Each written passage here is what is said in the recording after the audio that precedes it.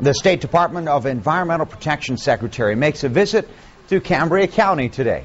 Good evening, I'm John Clay.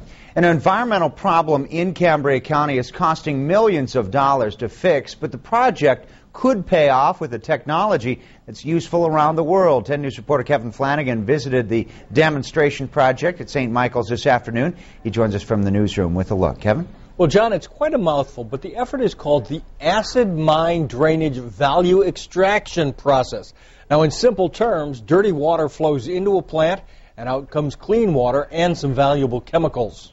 State, private, and local officials responsible for this multi-million-dollar environmental cleanup project gathered around the equipment that is now in the demonstration phase. Mixers, filters, tanks, piping, and extraction gear all sit on a couple of tractor-trailer beds parked in a large hut in rural Cambria County. This experimental industrial site sits on the grounds of a former Cambria County coal mine in the community of St. Michael.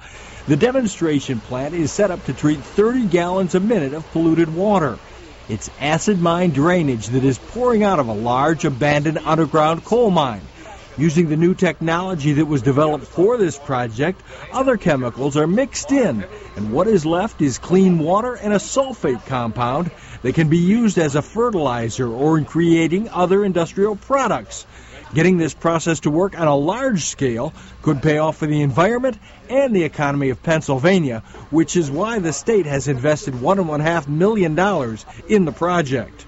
This is taking a multi-billion-dollar problem that Pennsylvania has, an abandoned mine discharge, and turning it into an economic opportunity.